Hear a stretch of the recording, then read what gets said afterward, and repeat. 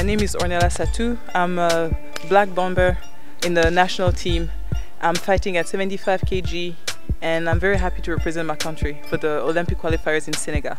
So there was a time in my life I needed to find an outlet because doing a PhD is very, very hard. It's a lot of mental pressure, mental stress, a lot of mental involvement, and I needed something, an outlet.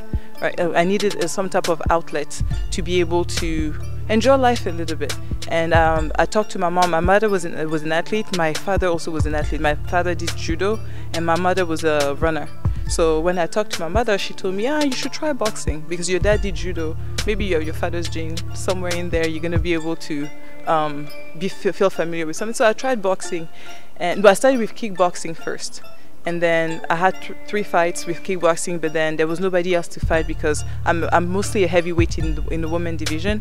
So my coach said, okay, let's do boxing because boxing is more established for women, for the heavier women. So I started it, and then he told me, you're not that bad. So I started fighting, and then here we are. First, I'm African first. I'm black first.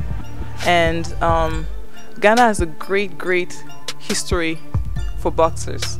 And I'm trying to be the first woman to be part of that great pedigree of boxers in Ghana.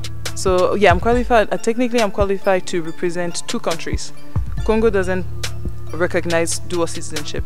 Ghana recognizes dual citizenship, and the US represents dual citizenship. So, like I said, because I'm African first, I will choose Ghana over representing Ghana first because like I said, I'm Ghanaian. I lived in Congo.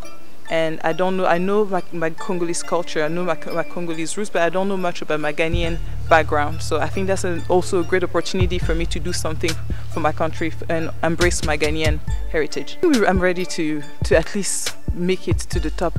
I'm ready to make it in the top 3, the top 2. Because I know for Africa, they're only taking the top 2. And I'm very confident I make it to the top 2. Yes, I think I started my preparation in the US.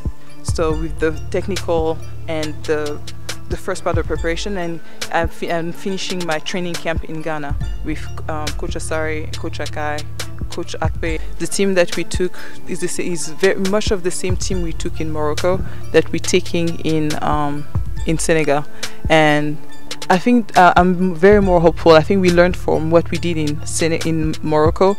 We're gonna see some of the same boxers in Senegal, and I think because we learned from a mistake and we adjusted our training, we should be more hopeful than Morocco.